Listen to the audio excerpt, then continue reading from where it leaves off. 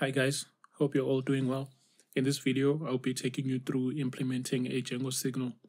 The purpose of a Django signal is to notify your application when a certain event occurs. So for example, in my application that I've got set up here, I've created a basic blog app, and this blog app has one class or model in it, which is comment. So what I want to do is that when I update the user's comment to approved, the user should receive a notification in their email saying, hey, your comment has been approved, and so on. So this would be maybe if you had a blog application where you need to review each and every comment before they go live, then the user would receive a notification once the comments have been approved. As you can see, there are several signals that Django offers. You've got the post save, that it would execute a method after saving an object, and pre-save would be executing a method before you save an object. And there are several others like pre-delete, post-delete, and so on. So let's go ahead and implement a pre-save signal. So in my Django application here, I've got a basic setup now with a comment class. So what I want to do is that when comment status has been updated, maybe a user would receive an email notification saying, hey, your comment has been approved. So this would be maybe in a blog application where comments need to be moderated before they can actually be displayed to the public. So to implement our pre-save event, what we'll need to do is first import our pre-save signal. This will be from django.db .models.signals. Okay, then we'll import pre-save, and then we'll also need a receiver decorator, and I'll explain that in a bit. This will be from django.dispatch, and this is all in the documentation that I have opened up here. So if you need more info on all of these, you can read through this documentation here.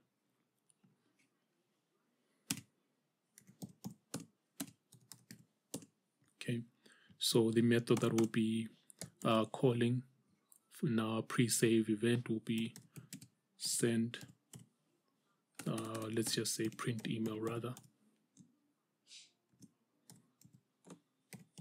Okay, and this print email will have a decorator, which will be our receiver. And decorators in Django will basically apply a certain condition to your methods. So for example, here, this receiver decorator means this method would be executed on a pre-save event. And this pre-save event should be coming from a specific class, which would be our comment class. So it has to be sender equals. Okay. So this would only execute our print email method only when there's a pre-save event coming from the comment class. And our method will be receiving some parameters, which will be the sender class, also the updated instance, and a few other parameters. Okay, so let's go ahead and print what we get. So let's print the instance. So the difference between the pre-save and the post-save is that the pre-save gives you both the updated instance and what was the previous object and the updated instance. So if you have to compare between the updated and the previous object, you would use the pre-save instead of the post-save. And to print out the previous object, you just say sender.objects.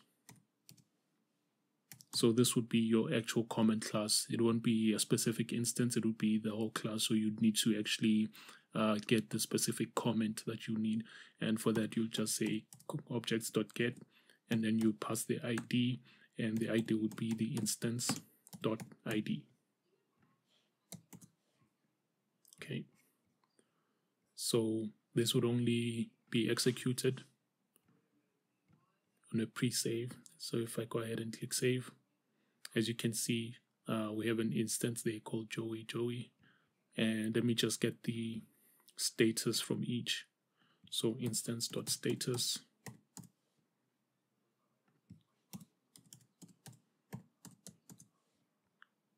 Okay. So currently our status is pending. This is the current status. So as you can see, the first print would be the previous status, which would be pending, and then the updated status would be printed next. So let me change from pending to approved and click save. And as you can see, so it was pending, now the status has been approved. So basically you'd use this maybe if, as I mentioned, if you want to compare the status from the previous status, and then maybe send an email to the user that, hey, your comment has been updated, visit our blog, and so on. And that's pretty much it. You can play around with the rest of the signals that are here on the documentation.